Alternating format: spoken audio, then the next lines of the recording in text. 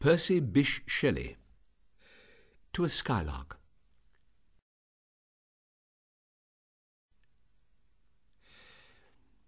Hail to thee, blithe spirit, bird thou never wert, that from heaven or near it pourest thy full heart in profuse strains of unpremeditated art. Higher still and higher from the earth thou springest, like a cloud of fire. The blue deep thou wingest, and singing still dost soar, and soaring ever singest. In the golden lightning of the sunken sun, o'er which clouds are brightening, thou dost float and run, like an unbodied joy whose race is just begun. The pale purple even melts around thy flight.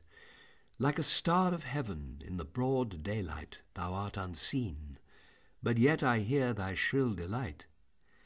Keen as are the arrows of that silver sphere, whose intense lamp narrows in the white dawn clear, until we hardly see, we feel that it is there.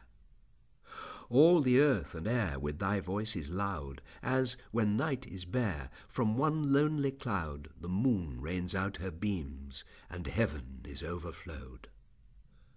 What thou art, we know not. What is most like thee? From rainbow clouds there flow not drops so bright to see, as from thy presence showers a rain of melody. Like a poet hidden in the light of thought, singing hymns unbidden, till the world is wrought to sympathy with hopes and fears it heeded not. Like a high-born maiden in a palace tower, soothing her love-laden soul in secret hour, with music sweet as love, which overflows her bower. Like a glowworm golden in a dell of dew, scattering unbeholden its aerial hue among the flowers and grass which screen it from the view. Like a rose embowered in its own green leaves, by warm winds deflowered, till the scent it gives makes faint with too much sweet these heavy-winged thieves. Sound of vernal showers on the twinkling grass, rain-awakened flowers, all that ever was joyous and clear and fresh, thy music doth surpass. Teach us, sprite or bird, what sweet thoughts are thine. I have never heard praise of love or wine that panted forth a flood of rapture so divine. Chorus hymeneal or triumphal chant matched with thine would be all but an empty vaunt, a thing wherein we feel there is some hidden want. What objects are the fountains of thy happy strain? What fields or waves or mountains? What shapes of sky or plain? What love of thine own kind? What ignorance of pain?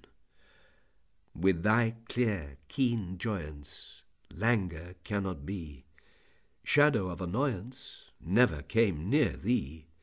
Thou lovest, but ne'er knew love's sad satiety. Waking or asleep, thou of death must deem things more true and deep than we mortals dream. Or how could thy notes flow in such a crystal stream? We look before and after, and pine for what is not. Our sincerest laughter with some pain is fraught. Our sweetest songs are those that tell of saddest thought. Yet if we could scorn hate and pride and fear, if we were things born not to shed a tear, I know not how thy joy we ever should come near. Better than all measures of delightful sound, better than all treasures that in books are found, thy skill to poet were, thou scorner of the ground. Teach me half the gladness that thy brain must know.